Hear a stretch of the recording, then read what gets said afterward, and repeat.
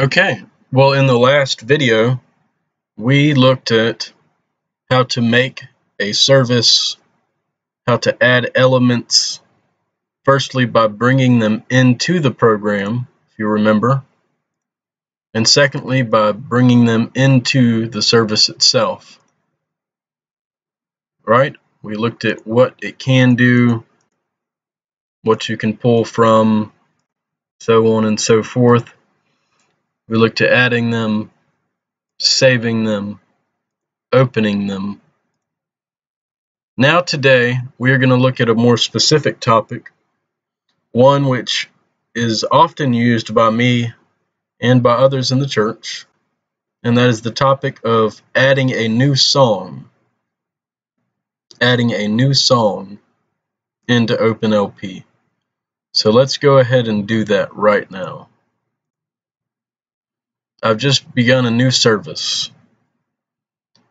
So, there's supposed to be some song that we're going to be singing Sunday, but it's not in this long list. So what does that mean? Are we dead in the water? Of course not. We can add a new song. So where would we go? That adds it to the service, so we wouldn't do that. Let's click add a new song. It's the sheet of paper with a green circle and a plus sign. We put in the title of the song.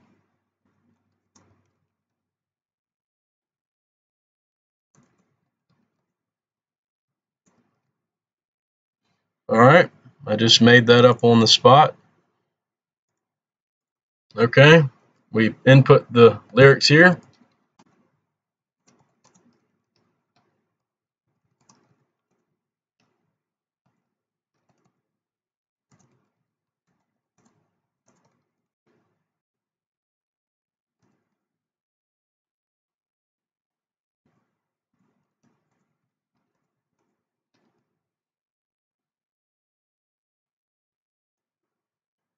Now take note here. Verse 1. That's where we're starting. Alright, click add again. We're going to make a chorus here. O Lord, be my helper in times of storm. O Lord, be my helper when another is warm. O Lord, be my helper in every old day. O Lord, be my Savior. Be with me, I pray. Not bad. Alright. Alright, so not too many songs just have one verse and one chorus, so let's make another verse. Verse 2, take note. O Lord, be my helper.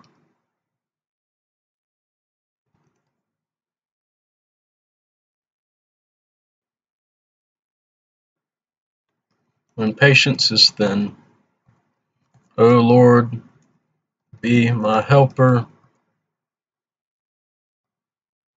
I do want to win. Okay. That's verse 2. Alright, so we got two verses and a chorus. Now, how do we make that actually show up on the screen? Because in this order, it looks like it go verse 1, chorus 1, and then verse 2.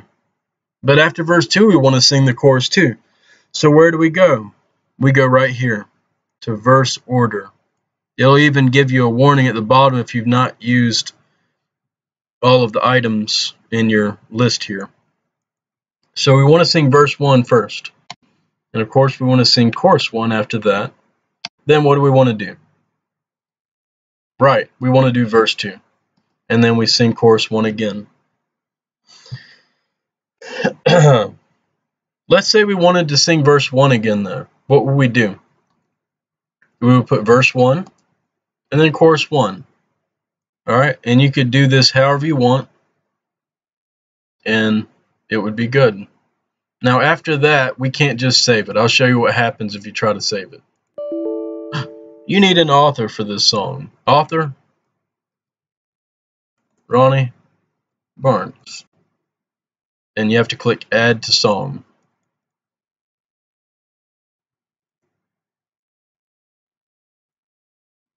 Okay? No book. If we had a book, we could click here, Manage Author, Topics, and Songbooks. That's kind of outside of the scope of what we're doing here today, so I'll leave that, and it's not going to ask for it when we save it. There it is. Oh Lord, be my helper. So what do we do now? We want to use it in the service, so we drag it on over. Now let's see how it would look.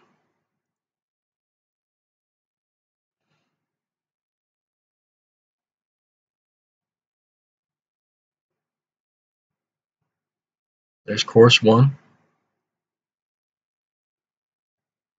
There's verse 2. And there's course 1. Verse 1, course 1 again. Very good. All right, that is how to add a new song to OpenLP. Just rewind it to the beginning if you need further instruction.